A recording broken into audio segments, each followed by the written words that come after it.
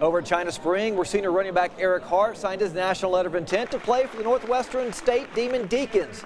Hart set plenty of records for the Cougars this past season.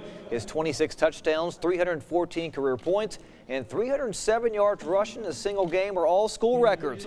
Hart scored a total of 47 touchdowns and finished his high school career with 4,346 rushing yards. He spoke about the moment he put pen to paper in front of all his family and friends. It was great. All the looks on their face, I know they're excited for this opportunity for me and to go off in Louisiana and show off to China Spring. For years, I've been seeing people signing on TV and stuff, and I want to be in that position.